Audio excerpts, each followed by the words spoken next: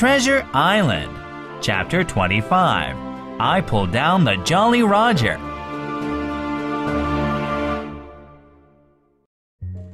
I barely climbed onto the bowsprit when a sail filled up with another breeze and flapped sharply, sounding like a gunshot. The sail almost hit me, nearly tossing me into the sea. Quickly, I crawled along the bowsprit and tumbled headfirst onto the deck. From where I landed, I couldn't see anyone, but the deck, not cleaned since the mutiny, was dirty with footprints. A broken bottle tumbled to and fro. Suddenly, the Hispaniola went right into the wind, and the whole ship shuddered with a horrible sound. At the same moment, the mainsail boomed, groaned, and swung aside, and that's when I saw the two pirates. Redcap was stiff and flat on his back, with his arms stretched out like a cross. Nearby, Israel Hands was leaning against a barrel, his chin on his chest, his hands lying open before him on the deck, and his face deathly white. The ship kept rising and falling, turning this way and that, as the boom swung to and fro, and the mast groaned loudly under the strain. Blasts of sea spray occasionally drenched the deck, and the men's bodies swayed with every movement of the ship. The deck was stained with splashes of dark blood. Have they killed each other? I wondered. Suddenly, Israel Hands turned and moaned with pain.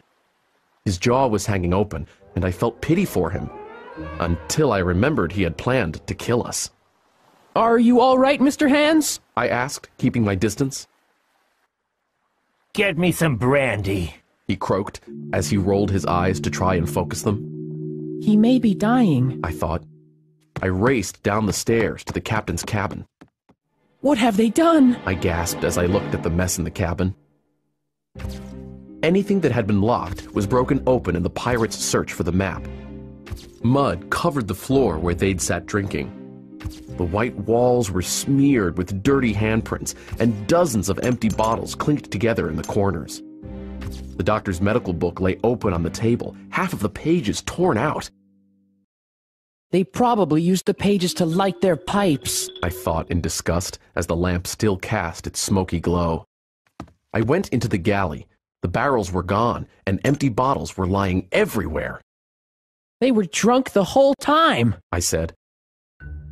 I found a bottle with some brandy left and discovered some biscuits, pickled fruits, cheese, and a bunch of raisins. I came on deck, went to the water supply, and had a good deep drink. Then I gave Israel Hands the brandy bottle. The pirate gulped all he could. Aye, by thunder, he said. I needed some brandy. I sat down and ate. Are you hurt much? I asked.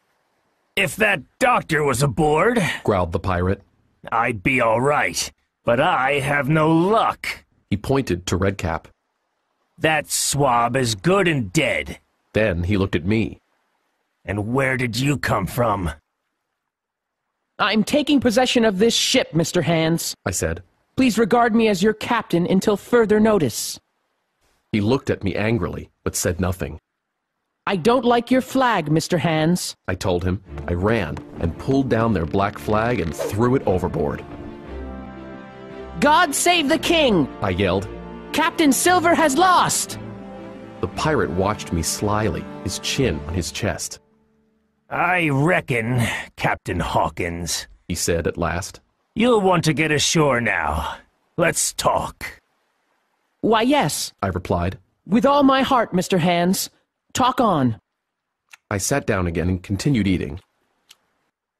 I and this man, he began, nodding at the corpse. We put the sails up to get her back to the island. Well, he's dead now, so who will sail the ship? You can't, you're just a boy. Now, if you give me food and drink and an old handkerchief to tie up my wound, I'll tell you how to sail her. That's fair, I think. I won't go back to Captain Kidd's anchorage, I said. I'm going to North Inlet and we'll beach the ship there. I know I lost, and you have the better of me, admitted the pirate. North Inlet? Fine. I'd help you sail up to Execution Dock if you asked me. By thunder! Good. I said confidently. We have a deal then. In a couple of minutes, I had the Hispaniola sailing easily along the coast of Treasure Island. If we sail around the northern point before noon, I thought. we should reach North Inlet before high tide. We can beach her safely when the tide permits us to land. I tied the wheel so the ship wouldn't go off course and went below to my own sea chest. I found my mother's soft silk handkerchief and helped Israel Hands bind up the bleeding stab wound in his thigh. After he'd eaten a little and drunk more brandy, he sat up and looked like a new man. The breeze served us well, and we watched the coast of the island passing by swiftly. It's a beautiful day, Mr. Hands. I said cheerfully.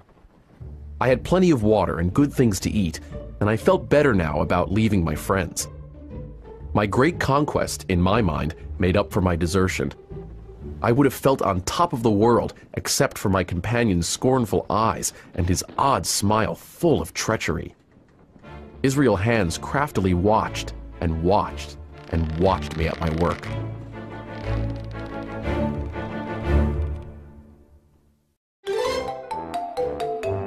Little Fox.